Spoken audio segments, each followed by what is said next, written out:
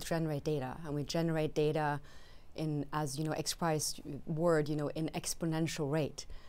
So with connected devices, with how we communicate, you know, just how we think about our preference of communication. So data points is everywhere. And this, of course, impacts an organization like ours, because who we help are also becoming connected.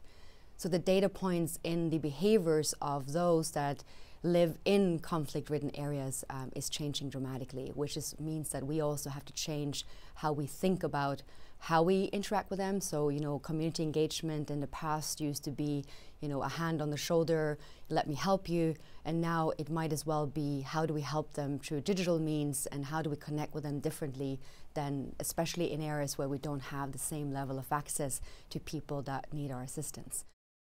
And when I say, you know, people in need, you know, this varies greatly. You know, we're not just talking about, you know, the classical cases of the 70s and 80s of living in, you know, poor developed areas. We're talking about areas that were booming with, you know, highly connected populations before war broke out, and now finding themselves in a situation where basically, you know, your cell phone and your connectivity is becoming your lifeline, and it's something you're used to.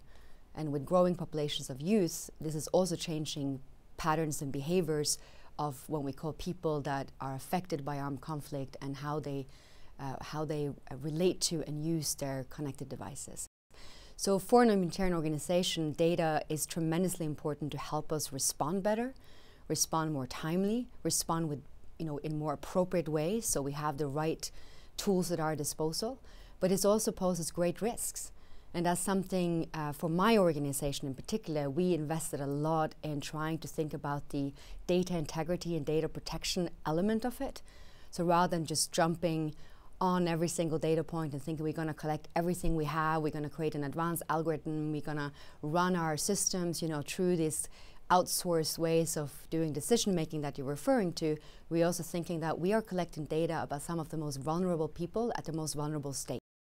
When you looked at AI, and you know, a lot of times these discussions around these new technologies and impact on society ends up being a very kind of Western-oriented debate, you know, about loss of work and, you know, very important issues. But all of these issues and the applications of it look very different if you're standing in the streets of Aleppo, if you're running from war in Yemen, or if you are trying to find your bearings in southern Sudan. And that's important for us to also bring into the table, because the algorithms doesn't make a difference, right? So you'll be probably not surprised to know that one of the most downloaded apps in some of the most war-affected areas of the Middle East is also Facebook.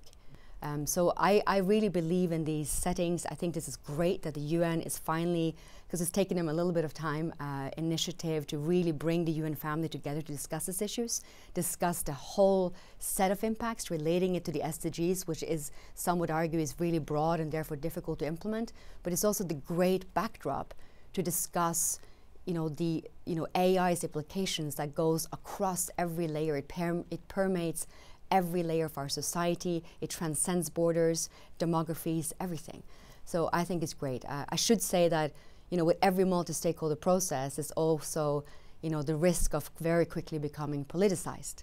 So I think it's also important to, you know, some will say keep the eye on the price, you know, for XPRI that's probably a relatable term, but really try to address what are we trying to achieve with this, to do what, for whom, and by whom. And we constantly, going back to my earlier comments, have to think about that this looks different depending on where you sit and where you are in your life cycle.